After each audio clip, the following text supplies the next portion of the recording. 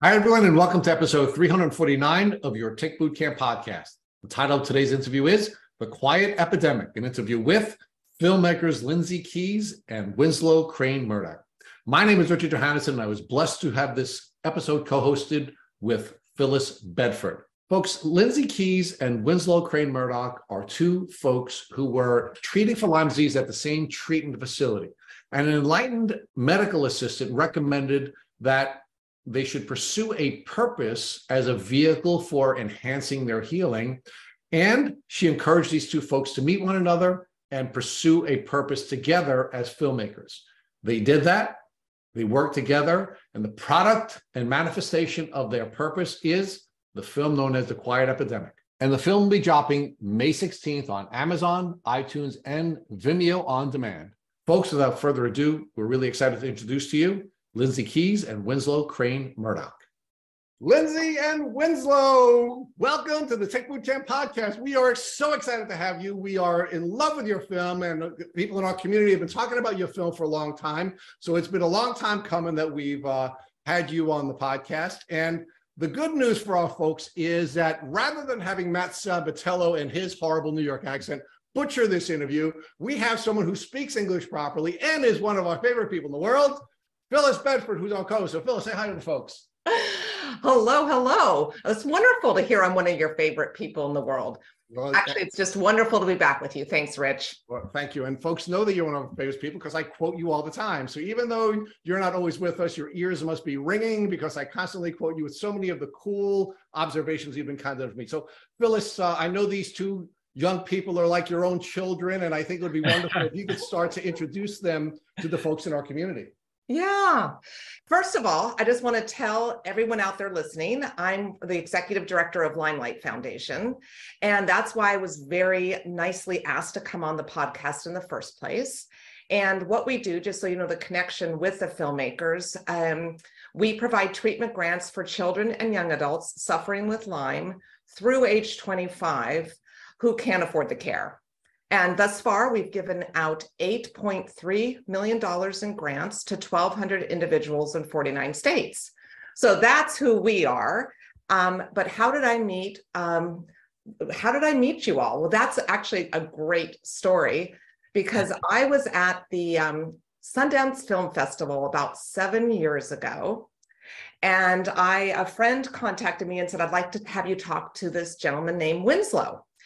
And he is thinking of making a film. So while I was at Sundance, I was thinking we really need a new and just a new take on a Lyme documentary. And I've actually been waiting for one to be made. So when Winslow called me and said, could we chat? I eagerly said yes. And he kind of mapped out what they were thinking. Now, this was 7 years ago. So, I mean, that's a long time. But what Winslow said is that he and Lindsay were going to be in the Bay Area. And I said, come stay with us. And why don't you tell us what your vision is? And we actually, at that time, had even talked about maybe using some LymeLight grant recipients. And again, this was just in the genesis. So they came, laid it out for us. And that really began a beautiful friendship between us. And I've just been delighted to be involved with the film, along with my husband, Scott, and LymeLight Foundation. And it's just been really wonderful. Now, I bet everyone out there is wondering about, about your background, where you came from, a bit about your childhood, and just who you are. So I think I'm going to ask Lindsay first. Can you just share a little bit about you, and then we'll go to Winslow. But we'd love to learn about you. But wait a minute, Phyllis, can I interrupt for a second? So when you first met Winslow and Lindsay, and you were wondering what a filmmaker would look like, did Winslow look exactly like a filmmaker who would be walking off the silver screen? Or, because remember, this is an audio-only podcast, so our folks don't have the benefit of seeing how perfectly he portrays or manifests a filmmaker. Did that Did that register with you when you first met him, or am I I don't alone? know what she thought when she first met us. That's still what I'm trying to figure out. Well, again, remember my first conversation was over the phone. So, so he had the filmmaker voice. So that was a really good thing. And so does Lindsay. But yes, but again, 7 years ago, and they're not very old. So, I mean, we were all kind of novices back then. But yes, to your point, they were so sincere and eager and dedicated to what they wanted to do. So, and that is the sign of a good filmmaker. So yes, he wasn't nearly as cool looking as he is at this exact moment. Pretty sick too. I think I was barely standing upright. That's true. So, Yeah, I'm sorry, Lindsay. Yeah. So, it's kind of a long story, but we'll try to get through it. People always ask, do you remember when you were bitten? And that's, of course, a really hard question to answer because, only after learning what Lyme disease actually is, did I take a review of my whole life and recognize how many times in my life my unexplained illness was likely due to the bite of a tick. And the first time I can recall was actually in 1998. I was in 3rd grade and I was sick for months. And I remember the feeling of the doctors just being baffled. And as a child, feeling very scared. Like, how do they not know? How do the doctors not know what's going on with me? And so I missed months of school. And they kind of just eventually said, let's just call it mono. Let's just say it was mono. And I've since learned that can be a common misdiagnosis of Lyme in children, something to do with the blood work looking similar. But no one ever mentioned Lyme, even though I grew up in the woods in upstate New York. We had no awareness in my family. And I actually had never heard of the word Lyme until in 10th grade. I had a bullseye rash on my collarbone. It was perfect. It was the perfect bullseye rash. And I watched it for weeks. I watched it evolve for weeks. And I thought, this is so strange. I remember looking at it in the mirror, and it was in the summer. And I was like, what is this? And then eventually someone at a barbecue said, that looks like Lyme disease. And it's the weirdest thing, but I somehow knew that was going to become a part of my life. It was a kind of eerie feeling, that word, Lyme disease. I thought, oh, this feels weird.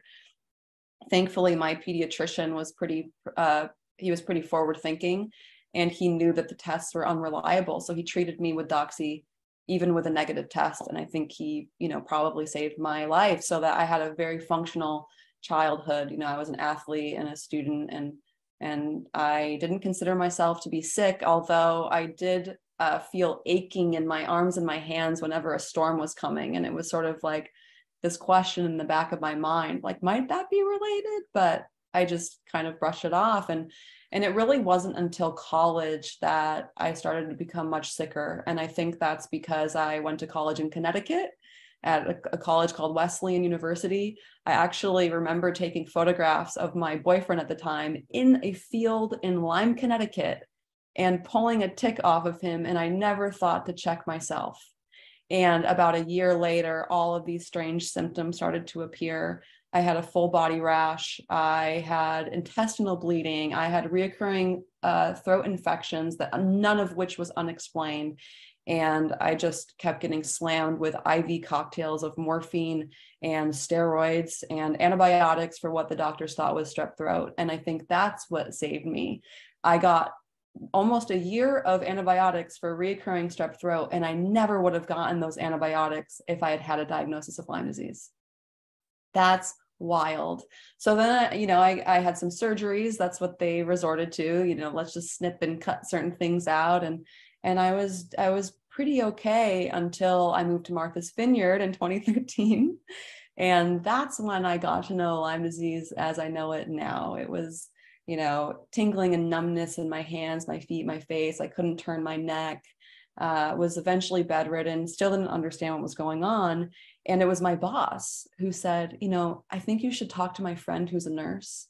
And she put me on the phone with this woman, and I'll never forget it. She said, oh, yeah, it sounds like you have Lyme, but first of all, ticks carry more than Lyme. And I was like, what? And she said, and no doctor on Martha's Vineyard will diagnose or treat you properly. And this was a nurse.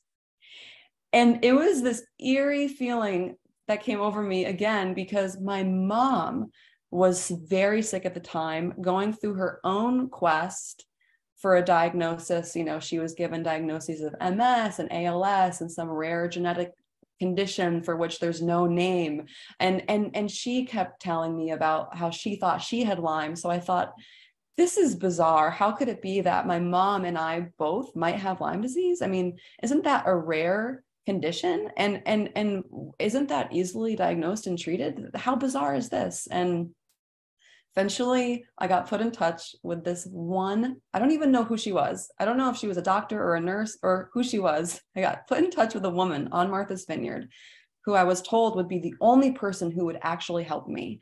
And I walked into this office and she said, she was furious. She said, I'm not even going to test you. I see 10 people a day like you. I know that you have Lyme disease. Take this doxy, 4 weeks of doxy. And if you're not better, come back. And I thought, what do you mean if I'm not better? I've already had Lyme disease and I was treated and I was fine. What do you mean if I'm not better? And I took it and I was fine and I forgot about it until a year later, when all of the symptoms started to come back. I was living in New York City at that point. And I thought, oh no, could it be? And my mom, of course, was saying, yes, it can be. These are all the things I've learned about Lyme. There's a controversy and the antibiotics don't always work. And I actually thought that my mom was kind of misguided. And that's a really bizarre irony that, you know, I didn't believe her entirely. And I myself, yes, was suffering from Lyme. My symptoms all returned. They got much worse. Eventually, I lost my ability to basically function. I couldn't remember how to get home from work. I was having compulsive suicidal ideation, which I'm not experiencing anymore, thank God. I felt like I was being electrocuted 24/7. I mean, all of the awful symptoms. I don't even want to continue going there because we all know them so well.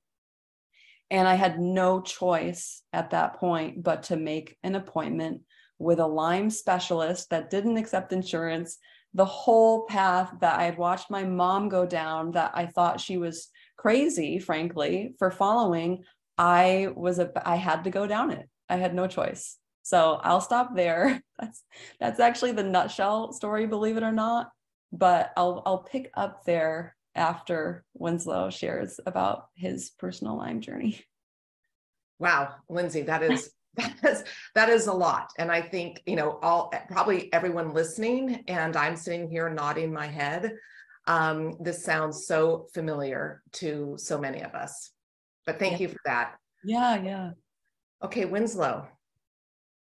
Yeah, let's see. You know, I think similar to Lindsay, when I think back on my life growing up in upstate New York, you know, ticks were always a part of it. We had a cat. He was supposed to be a barn cat who became an inside cat who would bring ticks into our house all the time, would also scratch my arms all the time. And I think, you know, growing up, there was always these sort of strange things happening. You know, I think of it now as thresholds, that we have our threshold that's up here and we're slowly building until we sort of tip over the edge.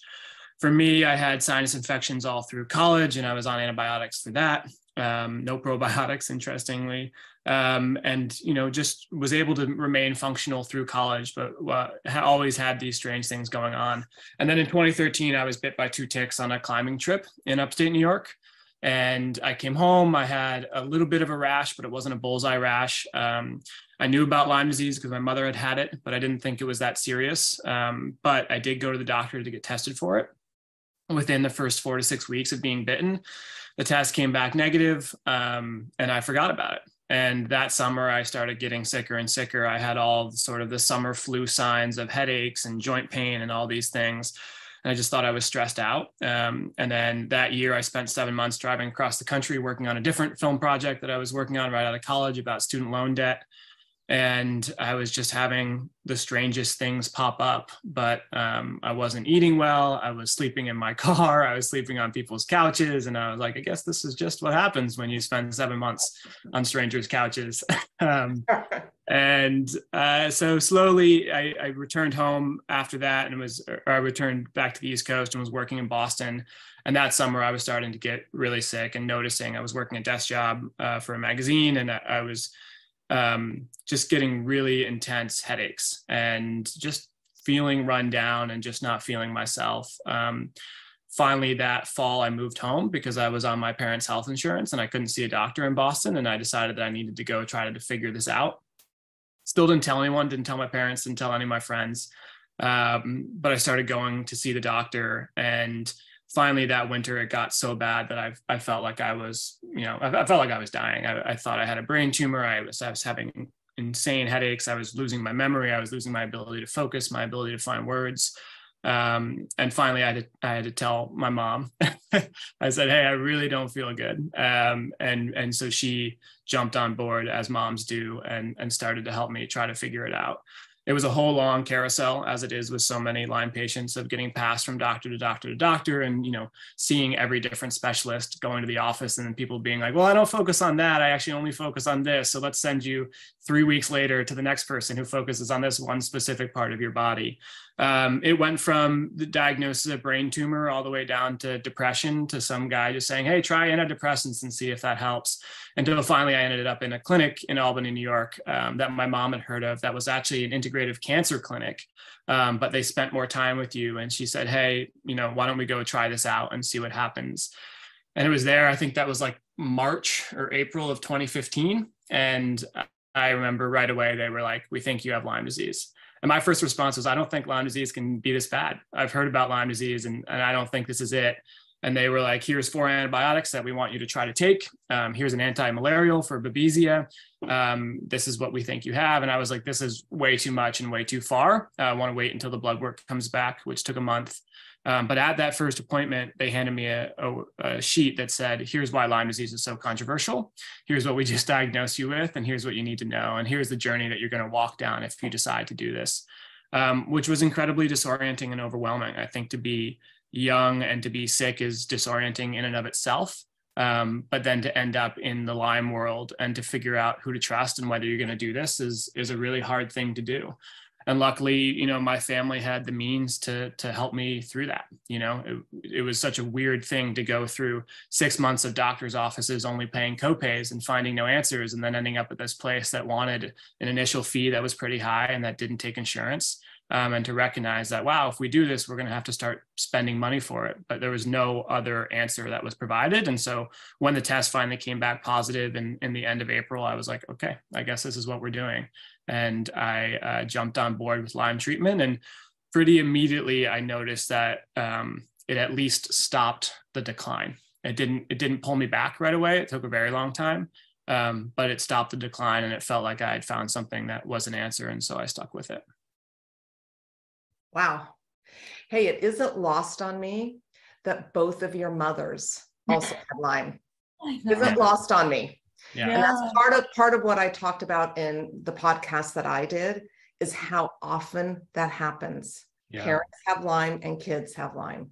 So, and you touch on that in the film, but we're not going to spend time on that. But I haven't heard your whole story before. So this is actually really interesting. And wow, that's pretty incredible. And it's pretty incredible that both of you had parents that were, receptive and able to help you. And that is such a gift.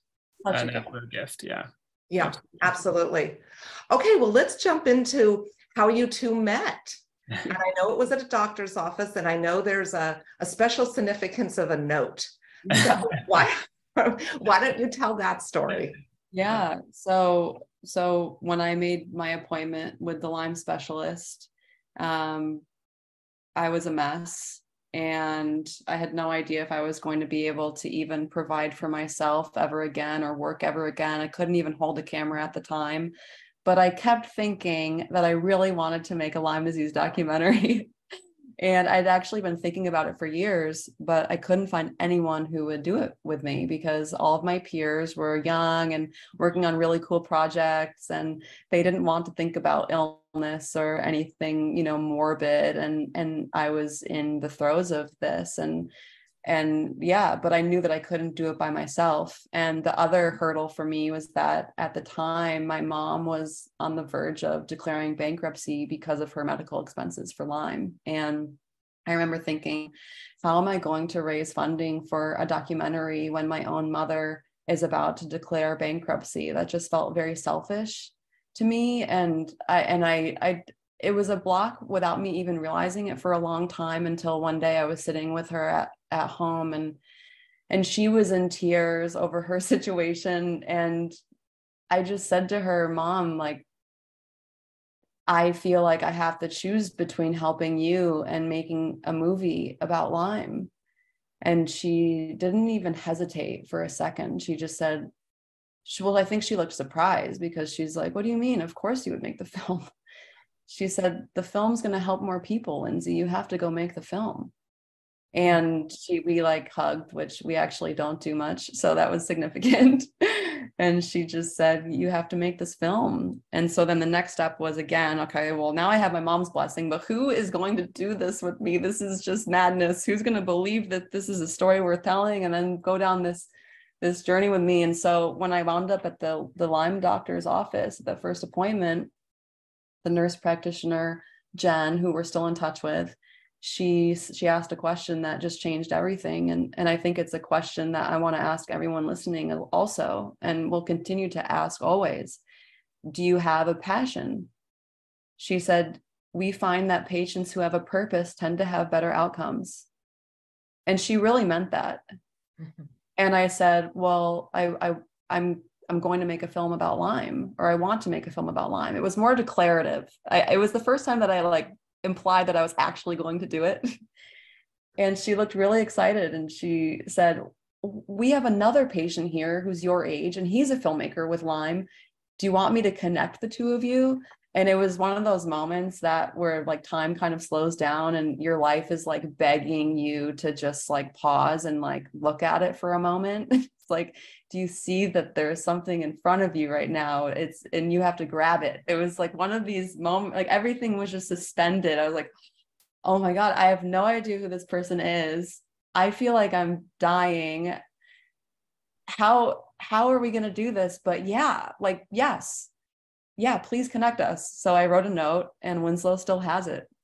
She gave it to him the next day. He happened to have his appointment the very next day. And so, I don't know if we'll get to this at any point in the rest of the conversation, but I just want to say that this project has been so hard and so rewarding. And I've had no doubt since day one that it was actually meant to be. And it's really helped me find peace with my own journey, knowing that this has come out of it. And meeting Winslow, and the fact that I wound up there with that nurse who asked that question, and he was coming in the next day, just reminds me that when things get hard for us or very uncertain for us, I just know in my heart that it's going to be okay, and that the world needed this, and that we came together for a reason. And with you too, Phyllis.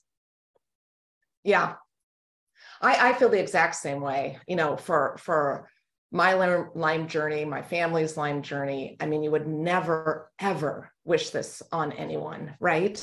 Yeah. But then you sit back and you think, but my goodness. I mean, I laugh that I'm an executive director of a LymeLight Foundation.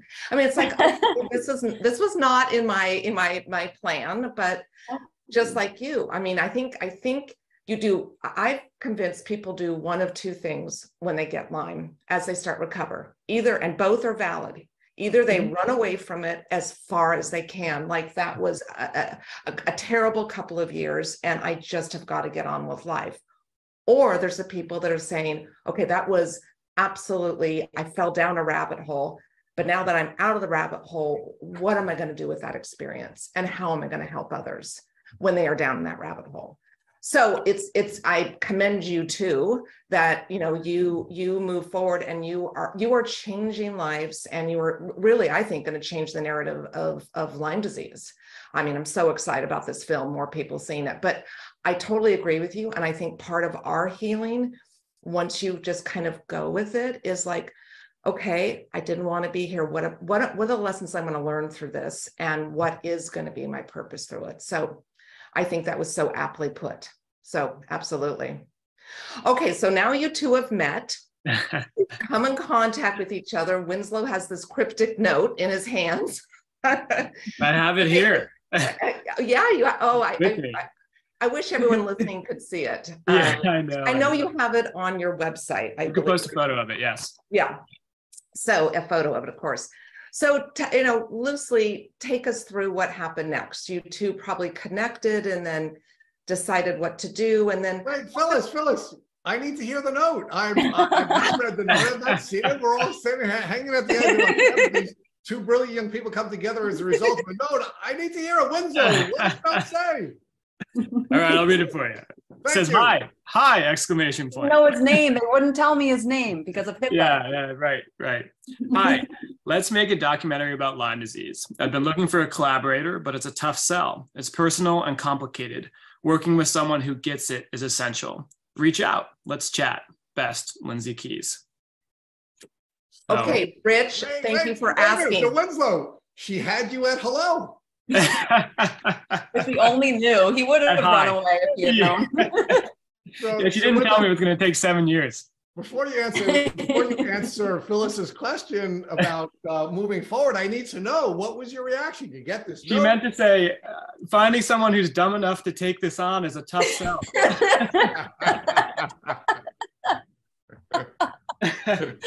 Finding someone who's willing to give up the next 7 years of their life. Yeah.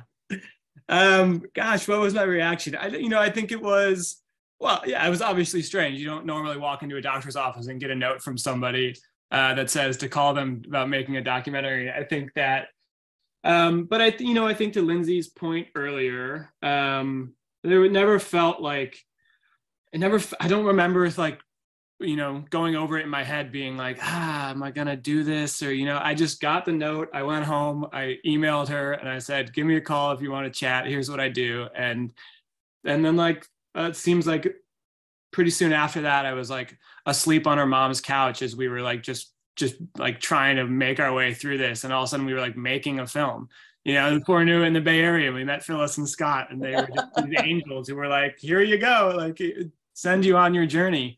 And so I think that's why it just all feels like it just happened, and it never felt like a choice. It just felt like the path that we were put on, and we just ran with it and tried to do the best that we could. And and I think that there was sort of always this, we felt like we were just on this thing that was moving, and we were just sort of trying to keep up with it, and I think meeting people like Phyllis and Scott even, who were like, great, we believe in you, like go do it. I think Lindsay and I would just have these moments where we were like, what? Like, us? Really? Like, we kept pitching this idea, but then people would all of a sudden be like, yeah, sure. And we'd be like, okay, I didn't expect that answer. And so, it just was this thing that took off. And yeah, incredibly grateful for it. And it was also incredibly difficult. But I think for us, I think at that point in our Lyme journey, that was Lindsay's first appointment. And that was one of my last at that doctor's office, or sort of towards the end of my journey at that doctor's office. I think at that point, we both knew enough about it to know that there was an opportunity here to create something that could be a tool for other people. So it didn't have to be as confusing as it was for us. And I think that was always the goal, is how do we create something that explains why this is so hard, and how do we do it in a way that is actually accessible, not just for Lyme patients, but for people outside of the Lyme community. I think there's been some amazing media that's come out around Lyme, but it hasn't necessarily broken out of that bubble. And so I think immediately we were like, okay, with the people that we're meeting, Phyllis and Scott and the Bay Area Lyme Foundation and all of the scientists that we're meeting, and even early on, we were Holly Ahern up in the Adirondacks, and Mary Beth Pfeiffer, just so many people that we were coming into contact with, who we were like, these are just really solid, believable individuals who are trying to do this in the right way. And we want to create something that has that type of tone, that takes all the anger that we feel, but distills it in a way that can put it out into the world so people can recognize how messed up this all is, but also approach it, you know? And I think sometimes that is the hard thing with Lyme messaging, is how do you bring people into this mess without scaring them away? And so that we just sort of had that as our North Star from the beginning. I think we were like, amidst all the confusion of everything we were doing, I think we had that, at least like that little nugget was very clear. And so everything was like, okay, how do we find our way to that point? And we met some amazing people along the way who helped us to do that. But that was the goal. And that's sort of, yeah, that's how it all began. So I'm wondering why the two of you decided that you were going to use other people to tell the story, as opposed to the way most filmmakers are telling their story about themselves. Why did you two decide to stay out of the film and tell the story through other people? Well, I think that, we had considered it in the beginning because we had very little funding in the very beginning. We couldn't venture too far from home. We were actually kind of just stuck in the local area being like, what do we start filming? Well, that's closest to us, and so we tried, and, it's hard to make I just think that neither of us really liked seeing ourselves on camera. We were like, this is kind of awkward, yeah. We were, and it was also just, it's hard to be a filmmaker, and it's hard to film and also film yourself. Like, we needed to have both of our sets of eyes and brains on what was going on around us. I mean, we were so deep in it ourselves that I think it would have become very clouded, and we also didn't, I don't know, personally, I don't know, I didn't want it to seem like we were kind of like showing off, like, oh, look how sick, because there's a perception about Lyme patients that they're like faking it for attention. And I think that there was a little bit of that at play too. Not that other people can't do that and that it's not great, but just for me personally, I was just like, there's so many other people. I mean, we were meeting so many people that it just became so obvious that there were far more compelling, credible people. And, I think also we were so sick, and like, it was hard for us just to film other people. I think like if we had to be like self-aware of what we were saying, I mean, we had a really hard time in the beginning. The people in our lives were very worried about us making this project. I mean, our doctors were like, everyone wanted us to make it because they knew that we could pull it off and they wanted to see what we were capable of. But at the same time, for our personal health, I think people were like, very concerned about us. I mean, we were pulling these road trips in the beginning. We couldn't even afford flights. We were just driving around the Northeast in Winslow's little like beat up RAV4 that had mice. We were like mice living in it. RIP RAV4. Mice were living in the RAV4. Well, they were at one point. They weren't at one point. So it was just, it just happened that way. And we ended up meeting such incredible people. Like, I think we can just jump there now. We met Julia Bruzzese, the main subject of our film, at the same doctor's office that Winslow and I met at. And, she had just been on the news as the miracle girl who was blessed by Pope Francis. And, she sort of thrust Lyme into the spotlight when the news cameras came to her and said, why are you in a wheelchair? She said, I have a clinical diagnosis of Lyme disease. And Winslow emailed me and said, I just met the miracle girl at the office. And that was another kind of like chills moment where it was like, oh, wow, okay, I think that she's a part of this journey with us. And, and she and her family were just in the thick of it, and as were we. And Julia is just an incredible person. She's an incredible role model for how you can get through this disease. I don't think I've ever seen, we all fall into our moments, but I don't think I've ever seen Julia like really feel sorry for herself. Like, even after all that she's been through, she just has so much grace. And a lot of that is like the strength that her family provides her. A lot of people with Lyme, like Phyllis mentioned before, Winslow and I were so lucky to have family members who believed us. So many folks don't have that. And I think what Julia and her family show in the film is that there's another way. You can believe in your loved ones and you can show up for them. And if you do and you fight for them, then they will have a chance to get through this, and so they were just so compelling. And we met so many other people that we filmed with that actually didn't make it into the final cut of the film, not because they weren't incredible, but just because of the way that the story ends up weaving together. But the other person that we met was who really struck us as someone who struck a lot of people in the Lyme community, and that was Dr. Neil Spector.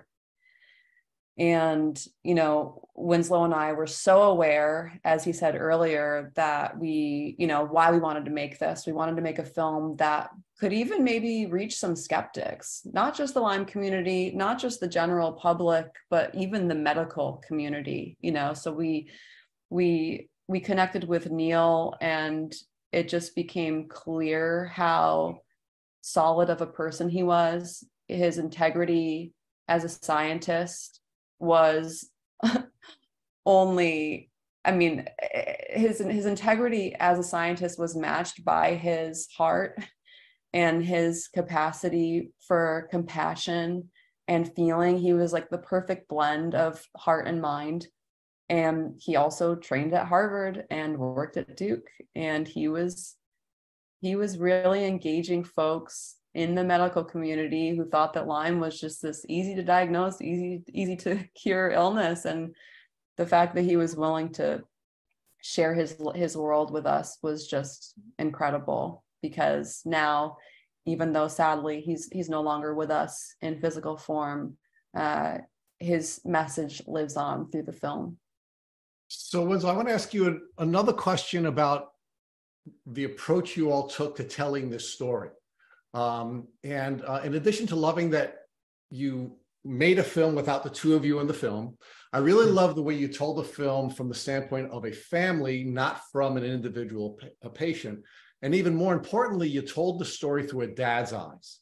And the reason that was significant to me, not only because I'm a dad and I have daughters, but it was significant to me because during the course of doing this podcast, the 350 episodes, we have a lot of moms who are superheroes and who are standing with their children, but we don't really have a lot of dads, at least publicly, standing behind their children. So another reason your film stood out to me, and I fell in love with it almost immediately, is because you were profiling a family and a dad's relationship with his daughter. So Winslow, can you talk to us about how you brought that perspective to this film and why that was a unique approach, at least in the way that the story's been told by other filmmakers?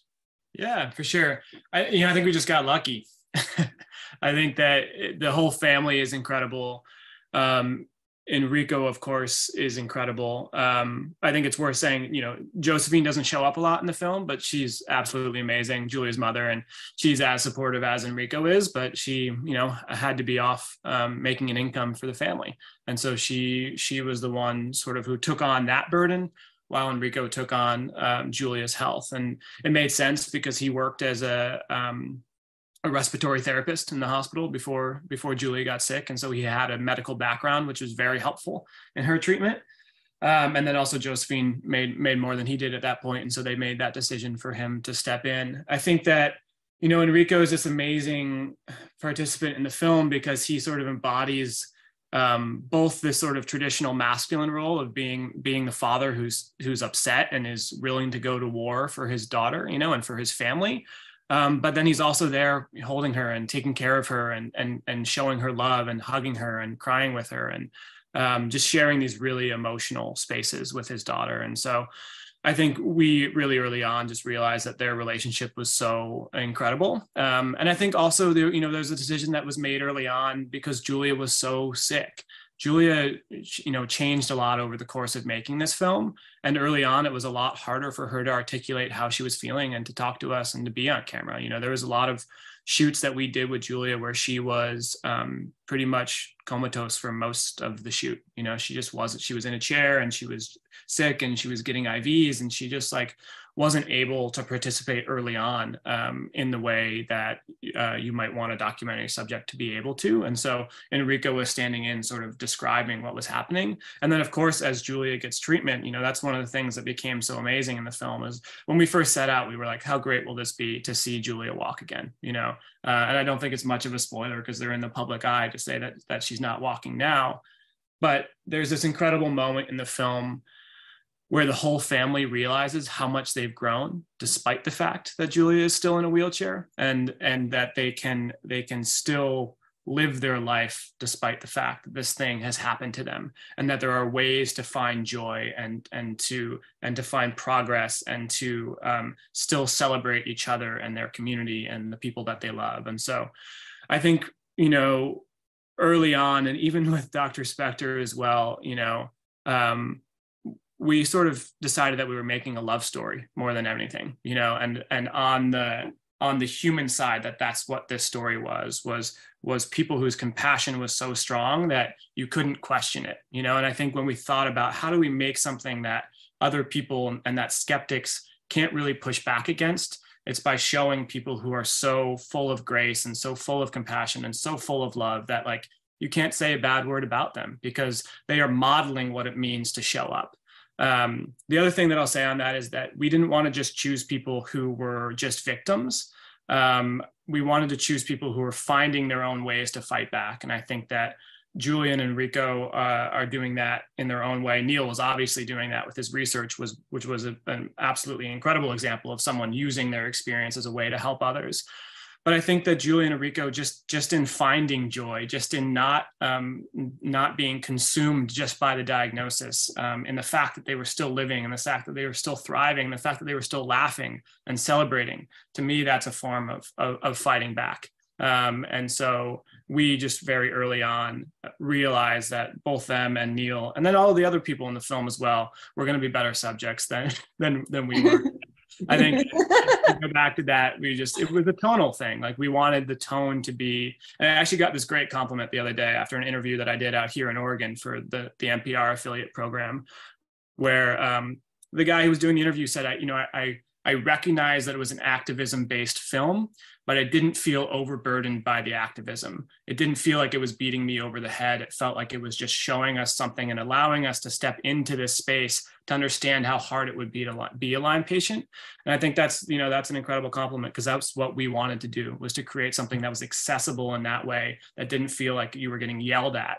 But that felt like you were entering into these people's worlds, and they were sort of showing you what it's like, and so that you could begin to understand how hard this is for patients.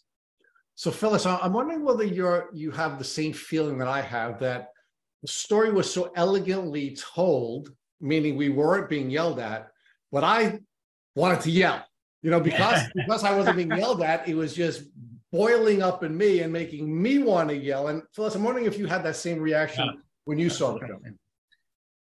It's yes, but no. I think what I was so proud of, as a viewer and one who loves documentaries, what I loved is I could invite someone to come see that film who knew nothing about Lyme disease, not one thing about Lyme disease. And then I could also bring someone who'd been suffering for 20 years, and both would feel affirmed and educated. And that is so hard to do, because you're absolutely right. You get really hard, heavy into the activism, and the person who knows nothing about the subject is out of it, right? It can't relate at all. So what I loved about the film, and yes, I've been angry for years, so maybe I've just learned how to cope with my anger. But what I loved is I thought, this can be shown to anyone. It could be a whodunit, right? There's an element of that, like you're going, okay, what's going to happen next? Mary Beth Pfeiffer and her calm, her almost narration of, and then this happened, and then there was this article. Her calm demeanor just kind of keeps through the whole thing, just kind of keeps us focused.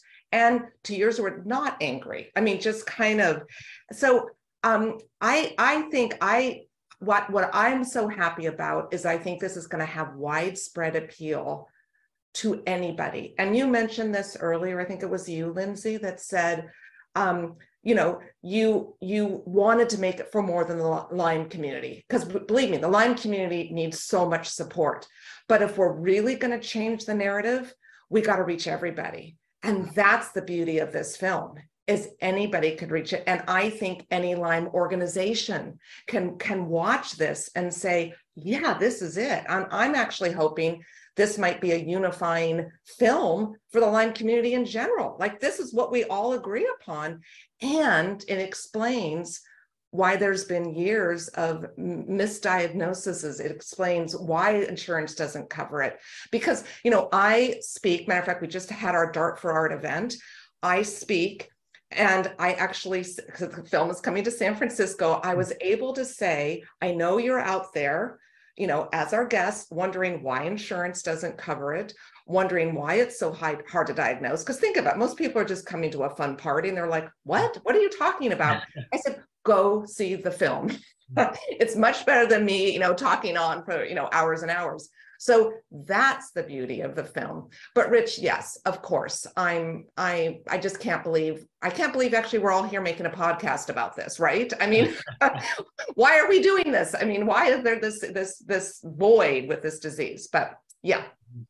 Yes. So Lindsay, I'm going to come back to being a lot less elegant than Phyllis, because I was angry, and I want to tell you what made me angry, right? Yes.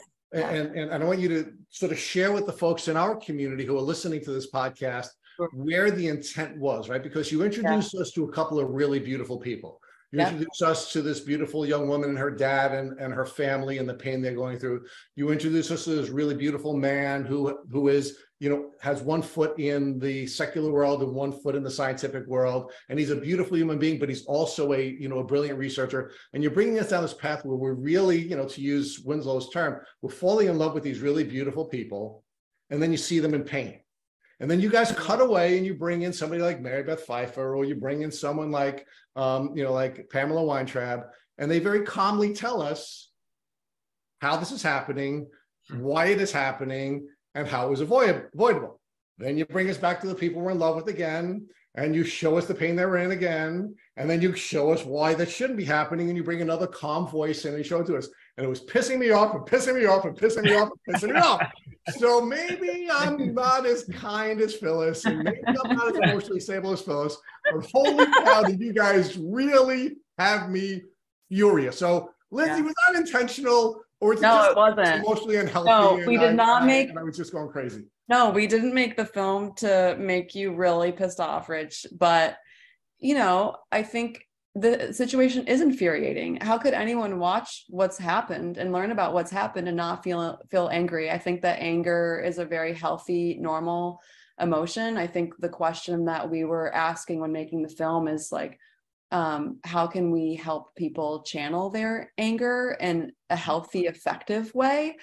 You know, I think, like we were saying before, we didn't want to make the film an angry activist film because people have a hard time hearing anger, whether it's your partner or your child or a documentary. Like, anger is just hard to engage with. That said, we are finding that the film is watching the film is a very cathartic experience for a lot of people. And I think it's actually, even though we didn't make the film to tell the Lyme community what's going on, because as Phyllis said, I mean, the Lyme community already knows what's going on. Although I will say that even my own mother learned some things. There are some things in there about the diagnostic test specifically that a lot of people don't yet fully understand. We were able to visualize it with graphics in a way that will help people advocate for themselves and others at the doctor's office.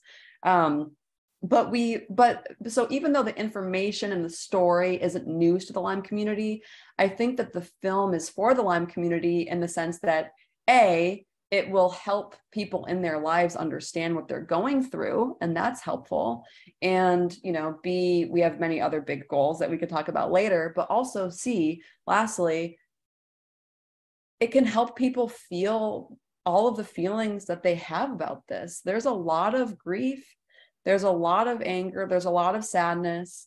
I think that, you know, the beautiful thing about watching a movie is that, you know, whether you're watching it alone or with others, you can have, you know, your own experience. It's a personal experience.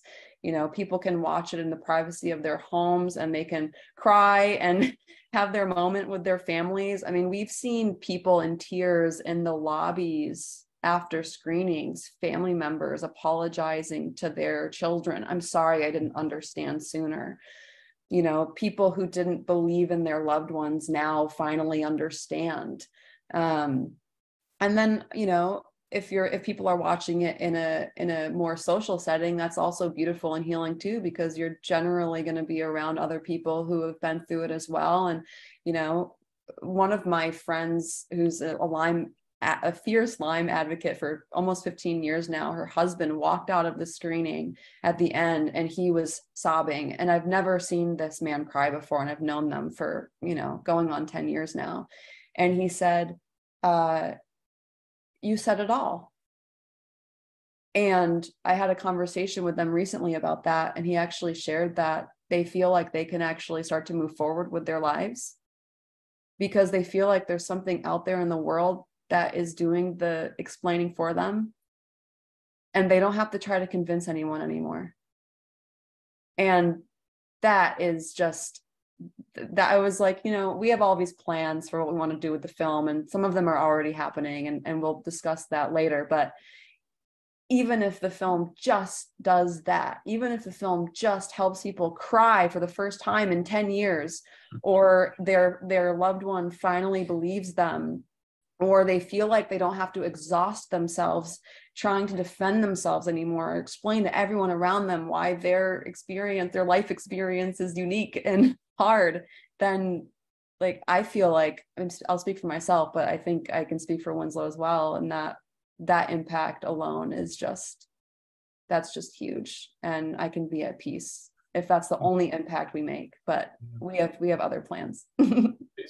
Yeah, I'm just Rich. The only thing I'd add to that is like, I think we do want, I mean, it makes sense to be angry, as Lindsay said, but I think what we realized was that the facts are angering enough. Like the facts are like, just laying out the facts is outrageous enough to give people the response that you're talking about, right? And so that was the decision, is like, we can just put these out there, people can watch it, and they'll have that experience. You didn't need to hit people over the head with it. And I think that's like why we chose the characters that we chose. Like, of course they have anger, you know, but their way of expressing it was in this way that was like bigger than themselves, that allowed people in to sort of understand why this was so hard. So I think one of the things that I find to be the most frustrating about the Lyme experience, after spending the last almost 3 years of my life focusing on this and interviewing over 350 of you folks, is that it's almost always been avoidable, right? And there are just so many different places where if we took action, the illness wouldn't happen. So for example, when I was listening to the two of you share your stories, yes, I heard what Phyllis did, which was, hey, both of your moms had Lyme, and there may be a congenital component of this for you. But what really struck me was you're two brilliant young people who went to really good schools and obviously have a very powerful skill set. And anybody who watches this film will know how brilliant the two of you are.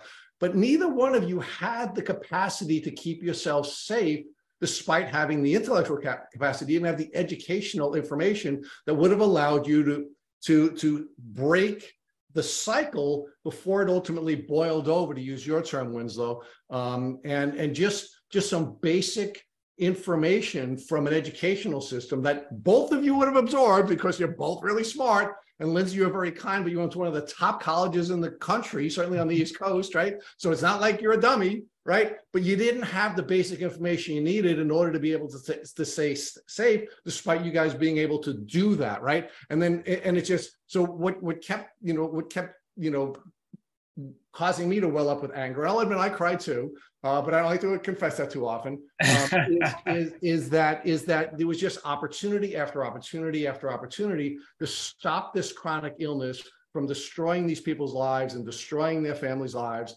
But those opportunities were missed, right? And there are just so many systemic changes that we can put in place and so many systemic protections we can put in place that will stop this from happening, that we're simply not doing it. We'll get into those parts of the story where there are systemic flaws that are actually exacerbating the problem. I don't want to get there yet, but let's talk about those pieces, Lindsay, where you were pointing out how often we could have prevented these illnesses from either happening or from becoming chronic, yet those opportunities were lost.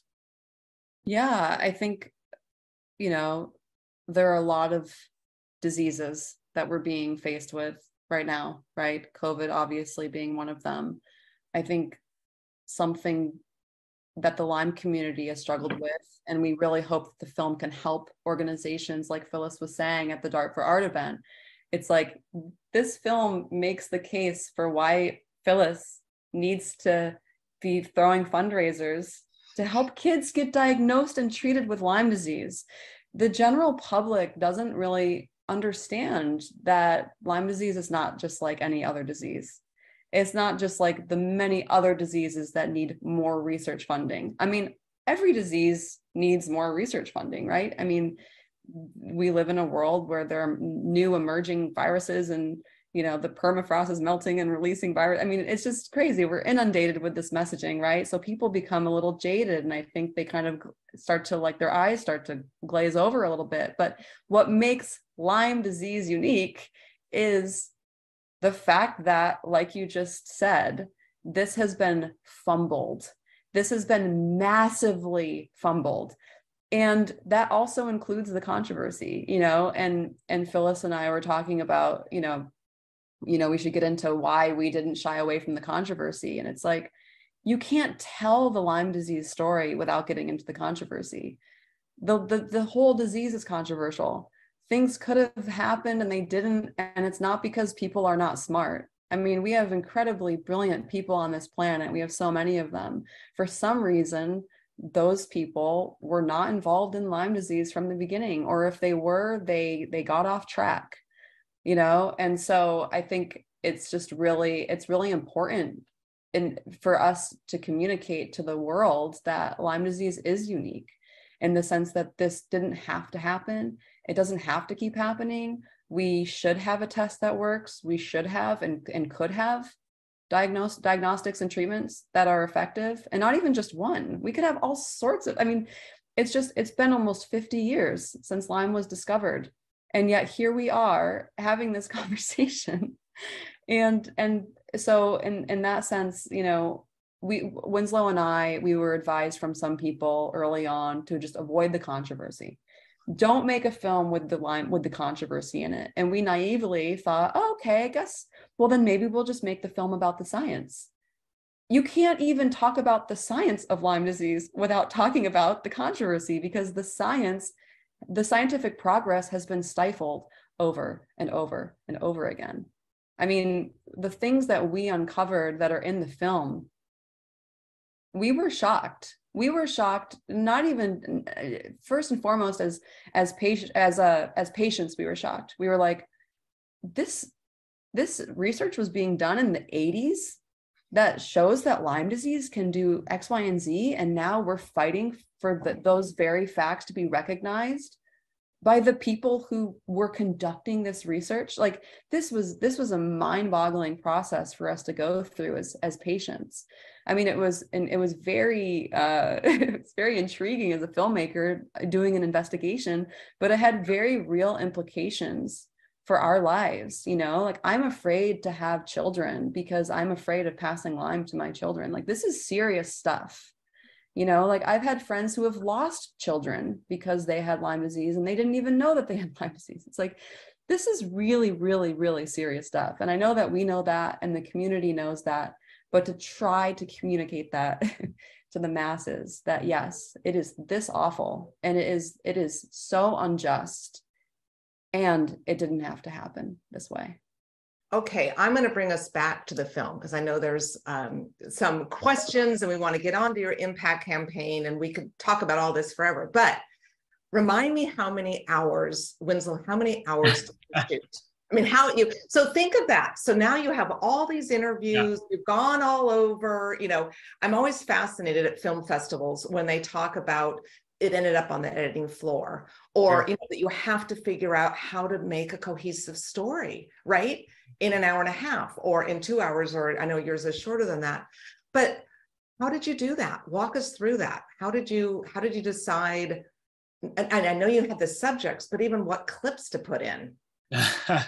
It was a very long and difficult process. I think we had 700 plus hours of footage, which no one would want to watch. But we could do like a museum exhibit, just let it roll for 700 hours. I think that when we went into post, we quickly realized, like, okay, we've been following sort of the global Lyme story, but we did have some things that we really knew were going to be sort of key components. But then it just became the whittling process of like, what can we say with the footage that we have?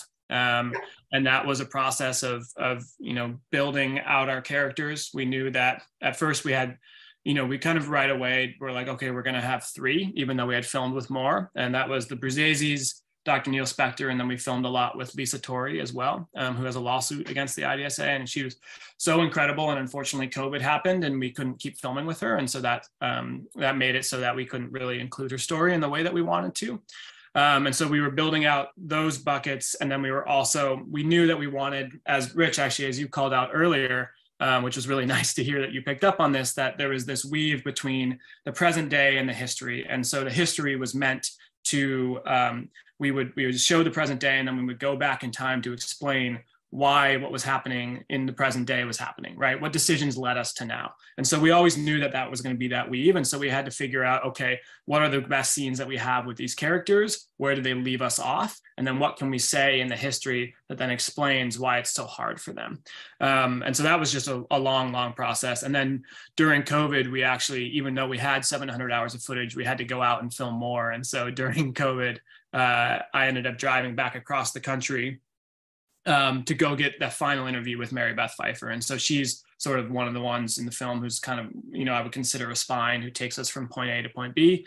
And so we went back and Lindsay was on Zoom, and we had like a 5-hour interview with her where we sat with her and we said, here's all the things that you've said in your book. Here's all the things that you said in previous interviews, because we had interviewed her twice at that point. This was the 3rd interview. And we got sort of what we needed to allow us to make those transition moments that made it feel more seamless, that we were moving in and out of these things in the proper way. And so, yeah, it was just a real dance. I mean, it was a whole massive team effort. We had an editor named Mark Harrison who was incredible. And we all just sort of chipped away at it as best we could until we finally found something that worked. I mean, I think our first cut was 5.5 hours or something like that. And it was not easy to watch. And so then it slowly, it moved from there. I think at one point we had it down at 97 minutes, but I think it ended up at 101 as the final runtime. Well, and I've heard filmmakers often say, and I'm thinking of if we could have had a tape recorder back to that first conversation, 7 years ago, you start off making one thing, right? This is what we're going to do. And then it's kind of like the documentary gets a voice of its own. And there's the finished product, which is what is brought to you, like, right? What you capture on your film. Well, yeah, because we weren't making a film about something that happened. We were making a film about something that was actively unfolding. And so, yeah, you're so right, Phyllis. We had so many ideas that were evolving endlessly until the very end, which is when we had to decide, like, okay, what are the most important points? There's so much important information. There's so many incredible people, so many interviews, so many lives that didn't make it into the final cut. And again, they are all so valuable, but we had to make a story that people would sit through, that they would feel, that they would understand, and with the information that we thought after years and years of researching was the information that people needed to take away. Yeah. Well, and you've done that. And I've also heard you say that you could make shorter clips with some of these stories, that you'll be releasing those, which will be very powerful. Yeah. Okay, so tell us, so now you've got the film made and you're going to enter into the film festivals. Talk to us about that. I mean, how was that? So you got it down to where you like it and where you're going to show it. And you went to, was it Hot Docs your first? Was that your first? That was the premiere. Yeah, that was the world premiere. Yeah, that was the world premiere. Yeah. So tell us about that and how it was received, and during your incredibly nervous. Yeah. I think that spending 7 years on something and then showing it to the world is a nerve-wracking experience. It continues to be.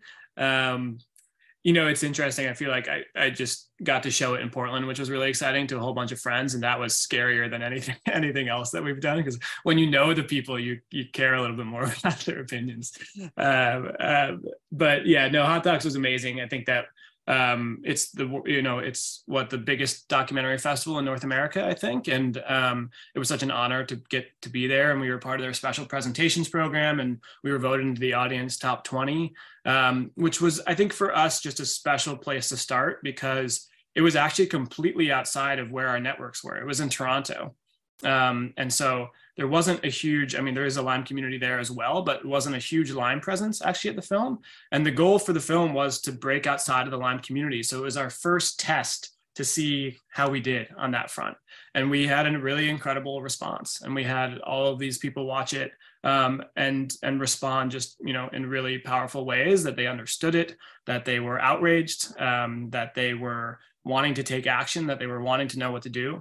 But I think also, the first response that we got was a woman who did have Lyme. And that was literally the first response to the film that we had ever gotten. She raised her hand and she started sobbing. And she said, "This is the first time I've seen my story told in 20 years.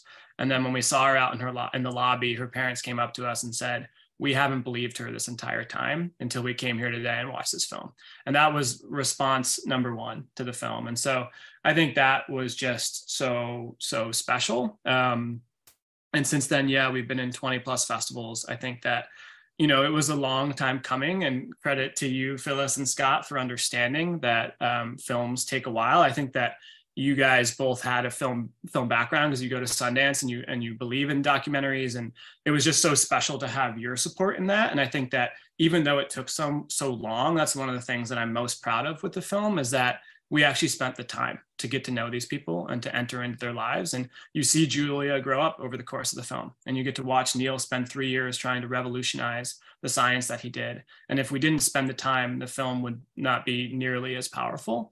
That's the thing that I always say, is because we've had, other films have been made, and there's always this question of how does your film feel different? And that's what I say, is you can't buy time, and we really did spend the time. And that's the thing that I'm most proud of. And I'm so grateful to folks like yourself who allowed us to spend that time, and who understood that time was what was going to make this film special. And so to be able to do all that, and to put so much into it, and then have it emerge to a global audience, I mean, it was just such a special moment. And the Brzezis were there, and they were up on stage, and Julia she's just so incredible. She's grown into the most amazing young woman, and the way in which she advocates for herself and for the disability community is just so powerful and beautiful. And so having them there was just a real special treat as well. Yeah. And okay, so now we're in 2023. So what now? So the film is made.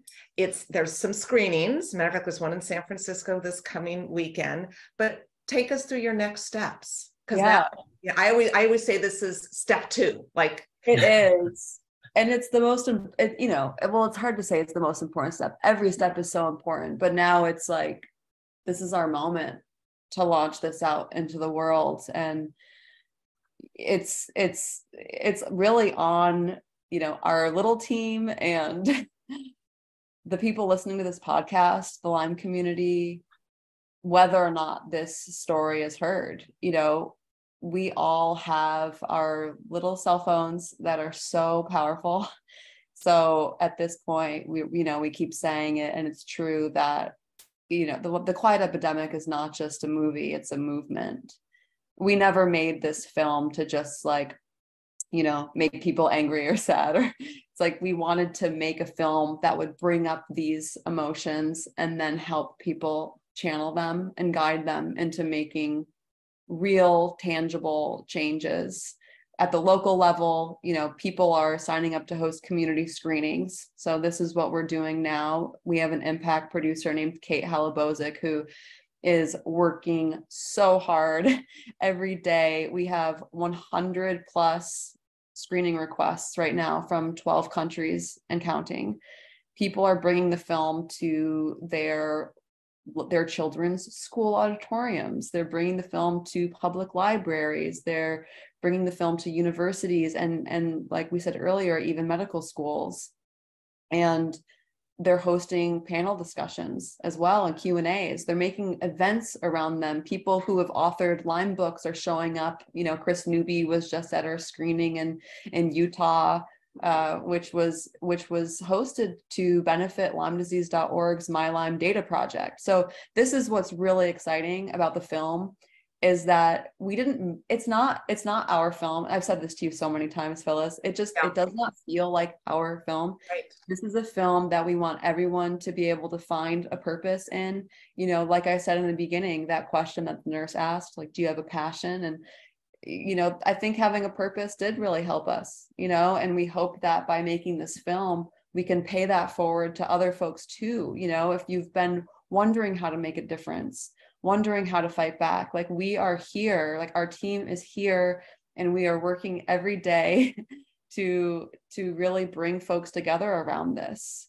And so whether you have the bandwidth to host your own screening, people can do that, or they can, you know, nominate someone, reach out to a local Lyme organization, or even just a local school. I mean, we have non-Lyme affiliated organizations who are hosting, because people that they love and trust are telling them, hey, this is a really important, credible story that you and your community should know about, even if it's just for their own children. You know, it's like people or their pets, people need to know this. So the community screening tour is something that we're really excited about. We're putting a lot behind that. Winslow and I are going to be traveling around the country in May because it's Lyme Awareness Month.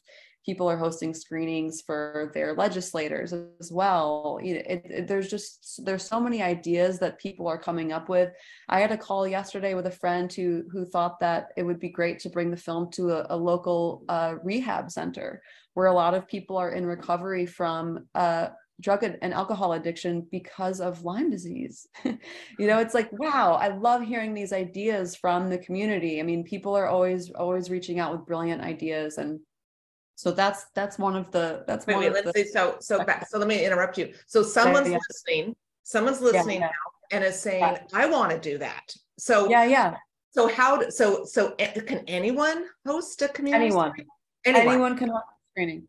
Anyone so can how host do you shoot the film to them? I mean, literally, how does that work?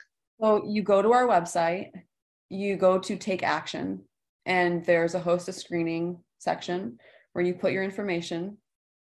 And then our impact producer, Kate, follows up, and then she guides people through that process. And so anyone can sign up to host a screening. And what is your website? It's thequietepidemic.com. And we also have, we have our social media. So that's another part of this. Really, we just need to bring everyone together. We have Instagram, it's The Quiet Epidemic. We have Facebook, which we just got. Facebook would not let us title our page The Quiet Epidemic for a year. The first year of our launch, we couldn't even title our Facebook page The Quiet Epidemic until a couple of weeks ago. So this is a big moment. We really have to play catch up. So if everyone listening would go to our Facebook page and like and follow us, that would be hugely helpful, because and our social media also demonstrates the scale of the problem. And here we are going around the world being like, this is an epidemic. And we currently have, I think, like 4,000 followers on Instagram. So we really need the Lyme community to show up to help us reflect. We know how big this is. Okay, there's really matter. An action item for anyone listening. Anyone. And it's free. And it's you're immediate. Exhausted, you're in bed, but you have your phone nearby or your computer nearby. Yeah. If that's the only thing you can do that, because then you'll feel plugged into our team. You'll feel like you're not alone. You'll recognize that you're a part of a really incredible community of people who have walked through the fire or still walking through the fire and who are trying to do something about it. So that's a place to start. And then people can also sign up for our newsletter at thequietepidemic.com as well. Another action item on our website on the Take Action page is to send a pre-written letter to Congress. So we have a pre-written letter that basically, is getting at what you were mentioning earlier, Rich. It's like, we need congressional, federal oversight of our research dollars to know that they're actually benefiting patients. We need benchmarks. We need to know, is this funding being used appropriately? Is it being mishandled? Where is the funding going? We need folks to recognize, we need our legislators to recognize that this is a public health crisis. It has been, and it's going to continue to be unless we take action immediately. And we need them. We need watchdogs.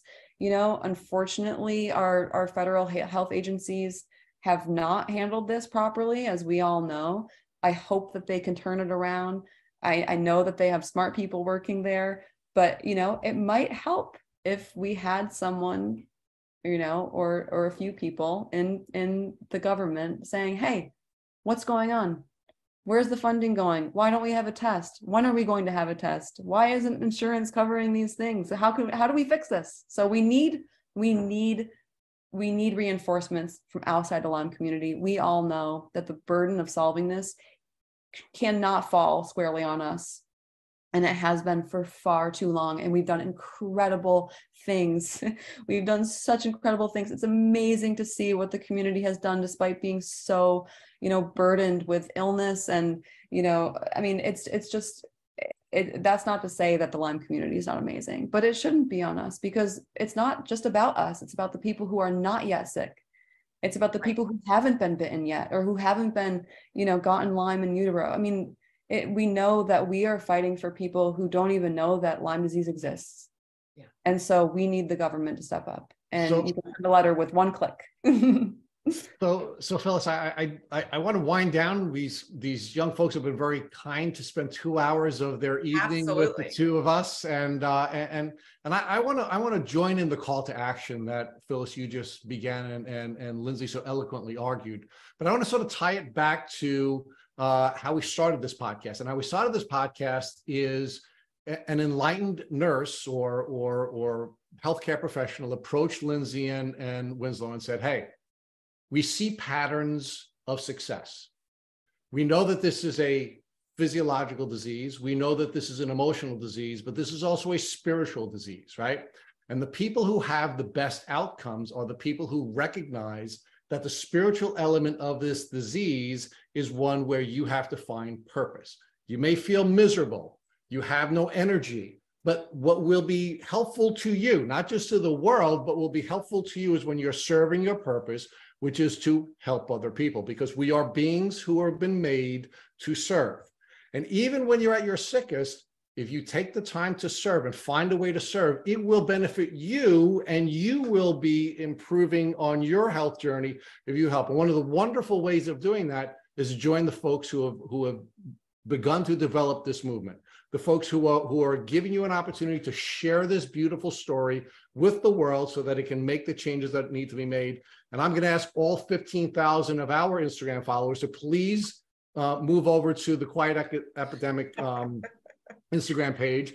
Every one of us needs to be following that page, and every one of us needs to be a part of that movement. And to the extent that you've not yet found your purpose, both Lindsay and Winslow and the beautiful Phyllis have given you an opportunity to now have a tool that will help you to pursue your purpose and to have a purpose which will help you on your healing journey. So again, I want to thank the three of you for the brilliant work that you're doing and what you're putting into the world, and the opportunities you're giving other people to not only learn about their disease, be validated, to have an understanding, and their families have an understanding of this terrible challenge that they're going through, but also give them an opportunity to find purpose. I can't thank the three of you enough for everything you're doing. Thank you so much, Rich. So, and I want to say one thing in closing too, as being a funder of the film. If any of you who are listening want to become involved financially, or know someone who wants to become involved financially, I know Winslow and Lindsay are going to be. This is not comfortable for them to ask.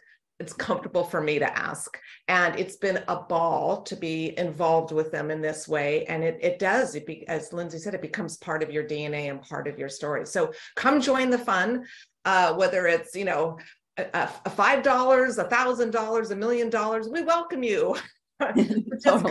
Literally, just come join the fun, because having the funding is going to enable them to be able to take it into the world further. That's all it really is. It's a funding thing. So I'm glad that you mentioned that, Phyllis. It is uncomfortable for us to mention, but by not mentioning it, it makes it seem like we have everything that we need. Exactly. And we do, in the sense that we have the vision, we have the team, we have incredible people who want to help us bring this to Capitol Hill, to bring it into med schools. We have people who, PR team who wants to help, and also marketing agency. Everyone is ready to go. the only missing piece is funding, and we have nonprofit status, so all donations are tax deductible. Woohoo! That's good. You added that part too. It is good. Yeah. Why don't we give Winslow the last word? The man who looks like a filmmaker will now talk about the impact that this film has had on his life and on the world, and we'll let him have the final word. Wow. Okay. That feels like a lot of pressure. I'm just grateful to be here. I really appreciate you giving us the time, Rich, to talk about this. Phyllis and Scott, we've told you, but you guys are the angels who made this all possible for us, and the ones who believed in us first. I think that maybe the last word can be on that. I think that when we showed up at Phyllis and Scott's house, we were very, very sick. But they saw something in us, and they allowed us to fulfill something that we were trying to do. I think that if anything, this film shows that it takes a community to heal, and that we all need each other, and that we can't do it alone. And I think that that's so clearly shown by the Brzezzi family, the way in which they care for themselves, the way in which the community saved them, the way in which they thank the community in the end of the film by bringing them all together and say, thank you for letting us get to this moment of joy. And Neil as well. Neil had his whole family that held him up through his hardest times, and he was trying to be that family to everybody else. And so I think if there's any lesson in that, it's just that it's okay to ask for help, and that you'll be surprised at who reaches out and is willing to help and hold those people close, because we all need that support. And it's hard enough as it is when you're trying to do it all your own. So thank you for having us. And I hope that the film can get out there and to be the tool that we want it to be, and to your point, I think that so much of this is so avoidable, right? And so if we can get this to people early, then maybe they won't be the ones to go on to be chronically ill. Thank you for listening to your Tick Bootcamp interview with our guests, Lindsay Keys and Winslow Crane Murdoch. To our listeners, we have a call to action. First, if you'd like to learn more about Lindsay Keys and Winslow Crane Murdoch, please visit their website at The Quiet Epidemic. Second, if you enjoyed this episode of Tick Bootcamp Podcast, please share it with your friends on social media. Third, Tick Bootcamp is created a Tick Bite Blueprint. It has been inspired by the information that has been shared with us by past guests on this podcast. We urge you to visit our website at tickbootcamp.com/bite to view your blueprint. Fourth, don't forget to subscribe to this podcast on Apple Podcasts, Google Podcasts, or Spotify to get your automatic episode updates of our Tick Bootcamp podcast. Please take a minute to leave us an honest review on the podcast platform of your choice. And finally, if you'd like to search our podcast library of over 350 episodes, subscribe to our email list, or share feedback, please visit our website at tickbootcamp.com. Thank you, as always, for listening.